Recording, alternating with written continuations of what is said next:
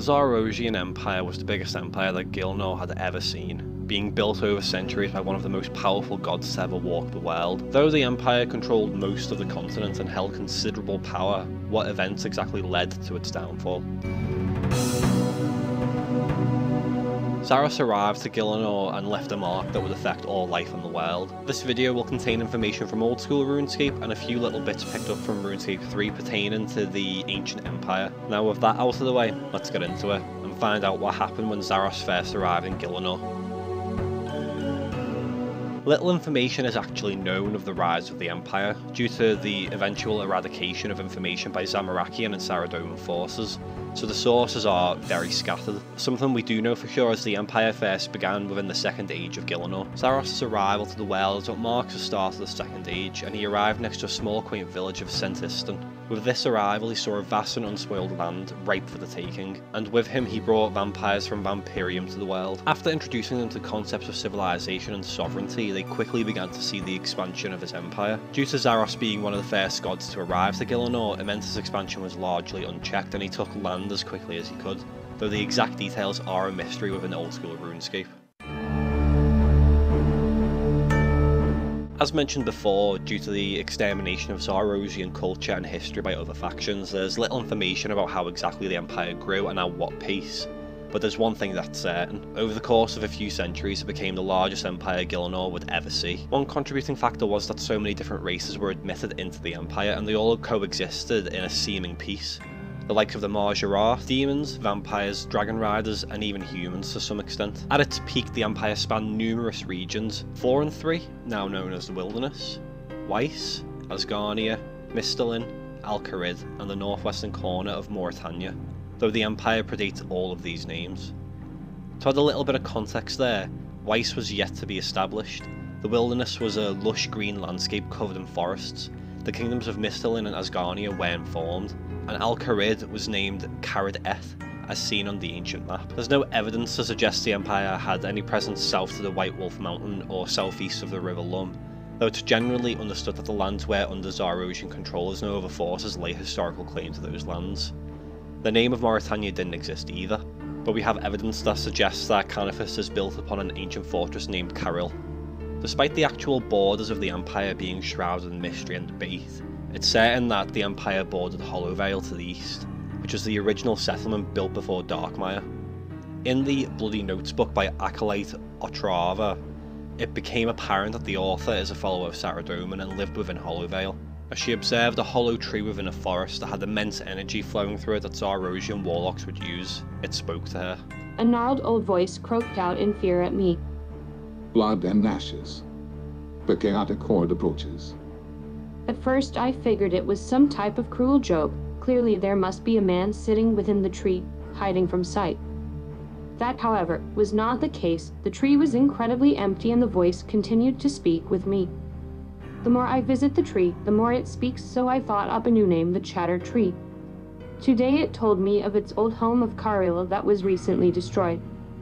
I corrected the tree, of course. The fortress still stands, but it wouldn't listen.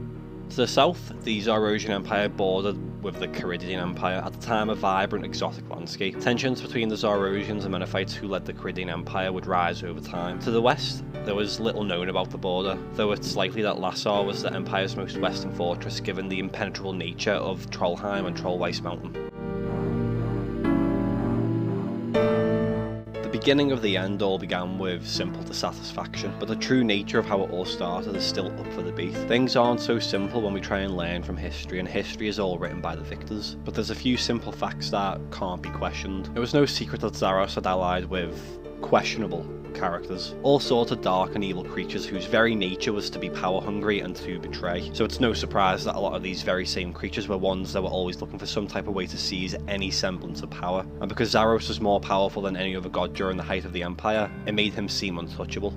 But deception is another power in itself, which is perhaps why Saradomin began to apply subterfuge, sending spies and sowing discontent amongst the Zarosian population, with this descent eventually becoming a plot to overthrow Zaros, especially within the Marjarat, who felt that their conditions did not improve significantly after they defected from the Menophite Iclarin's armies. To provide some insight into possibly one of the deadliest battles that Zaros ever faced, we're going to briefly cover the Caridian-Zarosian War.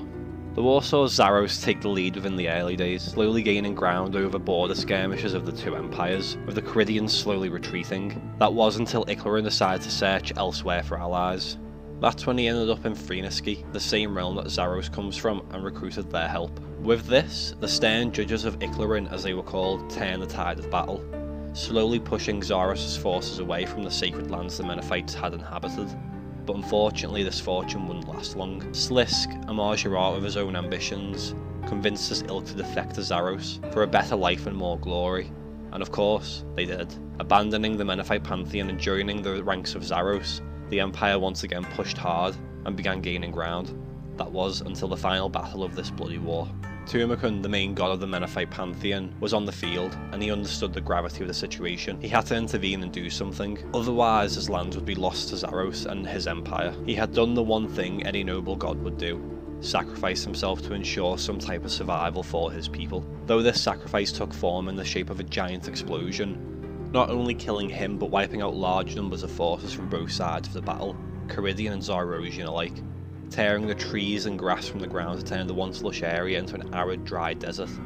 This proved to be a fatal blow to Zaros, where he turned his gaze away from the Caridians, leaving them be whilst recuperating from his own losses. Whilst this would be the first of many defeats for Zaros, eventually, within his own ranks a rebellion was formed, with one Marjarat commander at its helm. A name you will all be familiar with: Zamorak. That's correct, that Zamorak. Though at this point he was just a mortal who was planning on taking down a god, alongside other high-ranking members of the Zarosian army, like Haziel, Draken, Thamaron, Zemorgul, and Vigora, who were promised large pieces of land to claim as their own if they succeeded.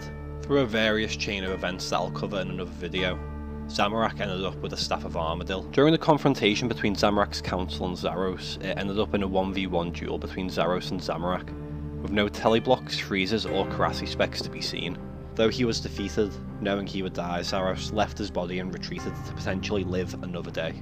This betrayal saw the beginning of the end for the Zarosian Empire, into a period we can call the Collapse. Zamorak was banished from Gielinor by the other gods for slaying one of their kind, though this was only a temporary measure and likely fueled his bloodlust even more, having become a god and growing stronger with a new army to fall behind him.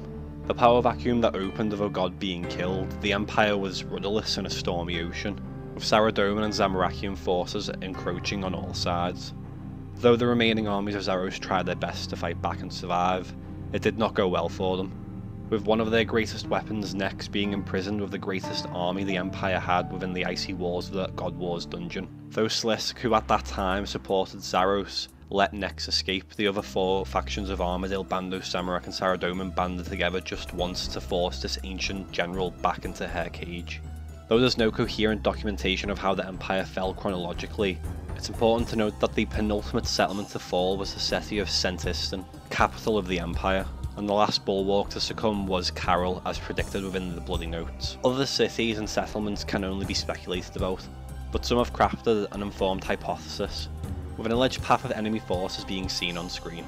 Presumably the fortresses, cities and settlements in 4 and 3 were first to fall, or to be annexed, with the reasoning behind this being that other gods had armies around the God Wars dungeon to capture Nex, with the next logical move being to start expanding from there. Secondly, the only record of this period is by a dragon rider saying how after the Battle of Karlunga, he fled from another Zarosian named Korveth, and he sought shelter in the deep forests of 4 and 3, inside of an abandoned and forgotten temple. This alludes to the fact that 4 and 3 settlements were first to fall. Third, it's logical that the Empire was conquered from its borders of 4 and 3 and Lassar towards its interior, where Padua was geographically, as it would have served as a shield for the capital. From this point on, recorded history resumes. Ultimately, Sentistan fell and was conquered by the forces of Zamorak, who kept the city and the name. The Zarosians who survived fled into the Caridian desert, where some of the gods imprisoned Zaros' high priest, Azanadra, inside of a pyramid. The exile of the Zarosians had finally been completed, with their lands, lives and homes stolen. The last fortress to fall was Carol, where the Zamorakian forces invaded in the dead of night and wiped everyone out, truly extinguishing the flame of a once mighty empire, turning it to nothing but rubble and dust. Though Sentistum would remain a city for a while, it would be invaded by Saradomin forces over the course of the God Wars, and a new city named Soranthium would be built over the rubble of the Zarosian Zamorakian city. Though in time, while the city was being built, Zamorak would seek vengeance and retake the city to burn it to the ground, once again casting it to rubble and truly earning the name of the God of Chaos. You may be wondering as we near the end of this tale, what happened to Thorin III? Why is it the wilderness? Well, to finish off the history of the Zarosian Empire, during the God Wars when Zamorak was cornered into this densely forested region, he used an elder artifact named the Stone of Jas to cause a cataclysmic destruction around him, scarring the land and wiping it clean of any life, turning it into the inhospitable landscape that we now see it as.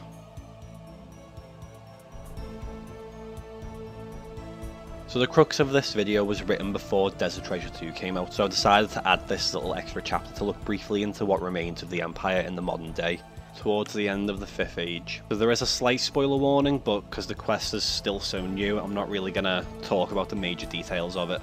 The Ancient Golem Machine allows us to search terms and find out the status of certain beings and locations within the Ancient Empire, though some things are obscure to us. The Martial Arts are still present in Gielinor and feature in multiple different storylines, with the most recent one being the Desert storylines.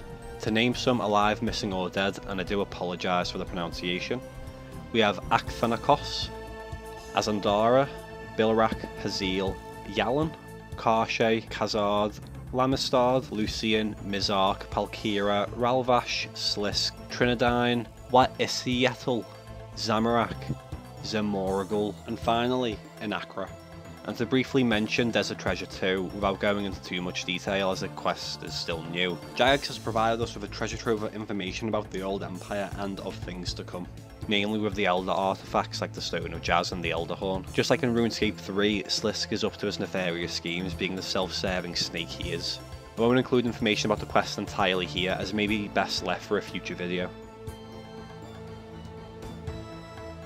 That's the tale of the Zarosian Empire, a seemingly indestructible force that was vanquished and buried beneath the sands of time. Don't get me wrong, there are still a few that worship him. The Menophites and other small cults, and he plays a much bigger role in RuneScape 3, but his story in old school RuneScape is still so young, so who knows what can happen. He's mentioned plenty of times and various quests revolve around some aspect of Zaros. I hope you guys enjoyed the video, and if you did, please do like and subscribe. Thinking I'm going to be doing more old school RuneScape content going forward with some lore videos for the time being. I've got a few videos that I'm working on in the pipeline at the moment anyway, but if you guys want to see me cover something specific, just let me know down in the comments below. But as always, thanks for watching, and see you next time.